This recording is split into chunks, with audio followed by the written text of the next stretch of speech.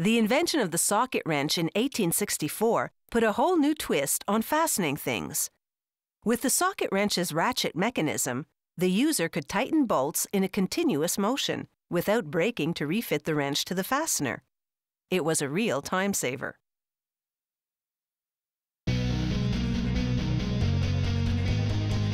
Modern socket wrenches come with a range of sockets and extensions to handle the nuts and bolts of many different jobs. They start with this coil of thick steel.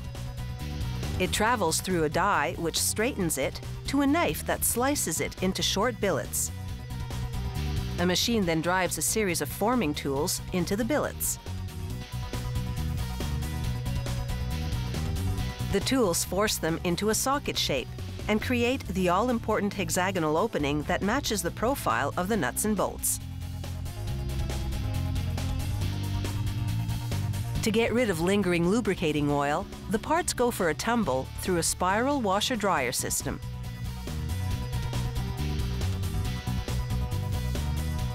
A conveyor delivers them to a computerized cutting tool. It removes sharp edges and sculpts a bevel on the socket's inner rim, so it will slide onto bolts more easily. It takes just seconds to improve the socket's profile. Different tools then sculpt the squared opening in the drive end of the socket. That's the part that locks onto the end of the ratchet wrench. A powerful rolling stamp now engraves the part's size and the company name onto it. Once those details are out of the way, it's into a flaming oven to undergo a heat treating process. A rapid cool down follows the heat treatment, hardening the metal.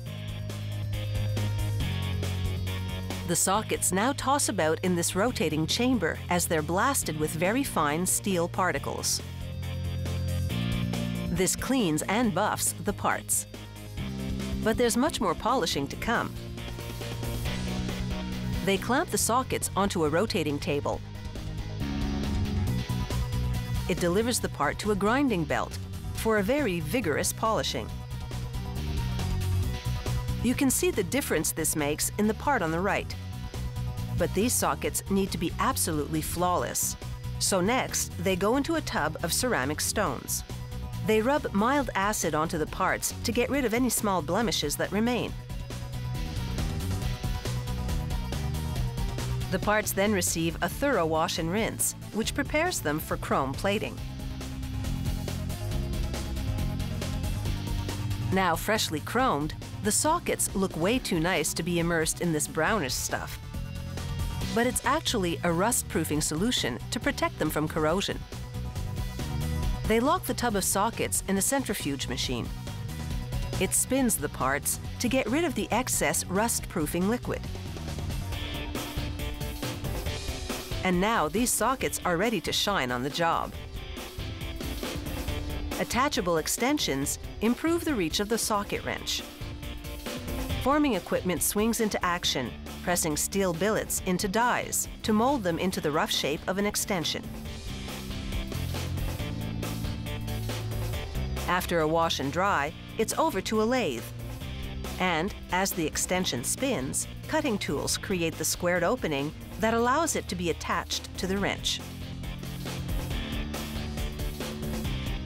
Cutters then go to work on the other end. They shape it so it will fit into various sockets and shave the shank to reduce its diameter.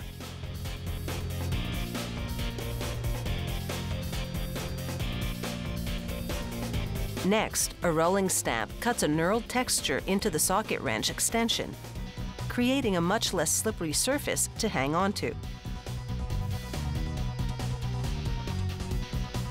They insert a stainless steel spring into a hole formed at the end of the extension. Then scoop up a steel ball so it sits in the cavity above the spring. A machine then press fits it to the extension. This creates a mechanism onto which the sockets attach. It's taken about 3 days to complete this socket set, but it will equip you to handle jobs of many sizes in just about any tight situation.